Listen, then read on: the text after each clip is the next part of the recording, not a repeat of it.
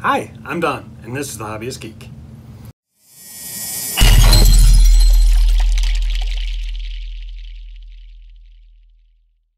And today we are continuing our Ecto build. We still working on issue 19 here, but these are the parts for issue 69. I can't wait to see what we got here. Let's crack it open and see what's inside.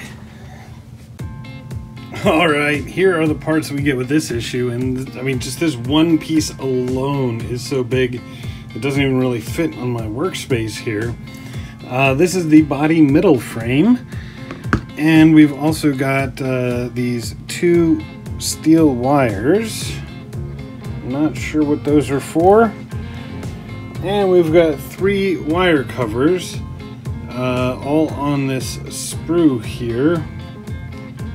They are listed as wire cover A, B, C, and what's odd is they do seem to be labeled, so I guess they're different. I can't see a difference other than this is flat on this side, these are not. But there is an L and an R on here, so definitely different. And then some screws. Alright, to kick this off, we're going to take the middle frame here. And you've got these support bars here and here. These are really just for shipping, and they now need to be removed. So we'll just unscrew them and pop them off. Alright, and with those removed, those can actually go in the garbage. They are no longer required. And now, what we're going to want to do is bring out the front frame from the last issue here. And we're going to flip this thing over. You can see there are 3 posts here and 3 holes here. This is just going to fit over. Should slide in. Yeah, just like that. So 1, 2, 3. And we're going to use LM screws in each of those holes to hold it in place. Alright, with those in place, we can flip this on its side. And we've got a hole right here, another LM screw will go in there, and another one on the opposite side. Alright, and with that in place, we've got the front and middle frame connected. Alright, for this next part, we're going to take out the front bumper and headlights that we assembled, I don't even know when, way back when. And there are 3 screws here, here, and here that need to come out. And then you can pop this off right here.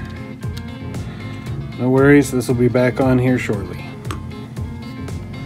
These are AP screws. If you were keeping in storage, you're not going to need them again, at least not right now. Next up, you're going to want to take the headlights. This is cables O and P from the last few issues. You're going to have to disconnect them from the rest of the frame. We're going to start with O here. And really what we're just going to do is we're going to take these LEDs, we're going to pop them into the headlights here. And there we go. We got the left headlights in. And now we will repeat the process for the right. This is cable P. Okay. And now that we have those in place, what we're going to do is we're going to bring this across like this, right along the middle here. And what we're going to do is we're going to trap that in there with the center one. So this is not the one marked left or right. And we're going to place it just like this to hold those cables in place. Alright, and what we're going to do here,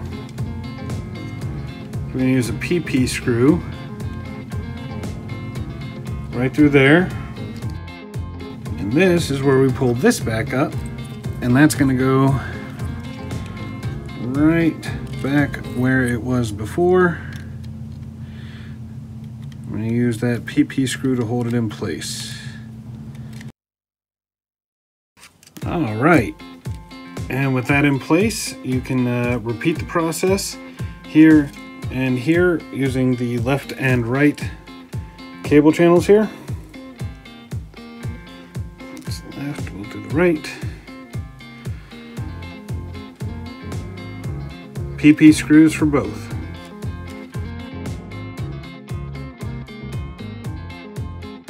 And there you go. Now you've got both headlights installed and channeled through here. Actually, I forgot one little bit here, and that is these metal things, little metal strips here with the little curly cues on the end. Basically, what you got to do is you got to put them in the screw. You just got to thread the screw through it first, and it's going to go up like this, and then you do it, you got to reverse it so that the circles are facing up for this side. So down on right, up on left, both of them angled a bit up like this.